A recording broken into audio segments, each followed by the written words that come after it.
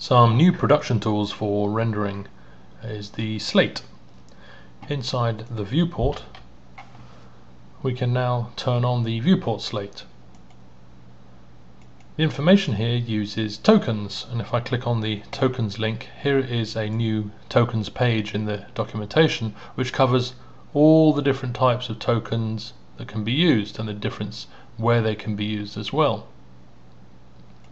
So in here I can play around with camera information,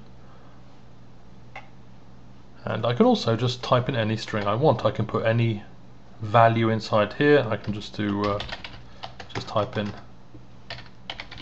hello, and it will appear here, and I could go and get a value from the scene and have it appear inside here. For instance, if I were to want to get the value of an object in the scene, I could say get the value of the gas tank's position in X, and there it's indicated for me.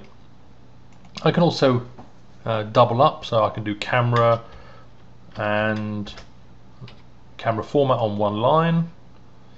So there's a lot of flexibility here now to display information relevant to my scene. And this updates, so if I scrub the timeline, you can see that the frame counter is showing me with padding on as well. Now if I draw a render region,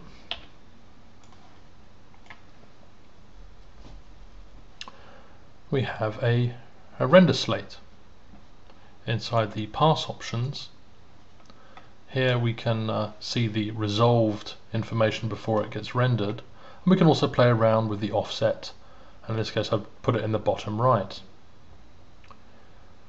And this is going to be burned into my render. I can copy and paste the information. Let's say I want to copy to the pass from my viewport.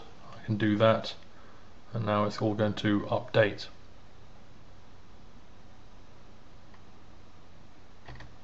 A nice little enhancement, the viewport and render slate.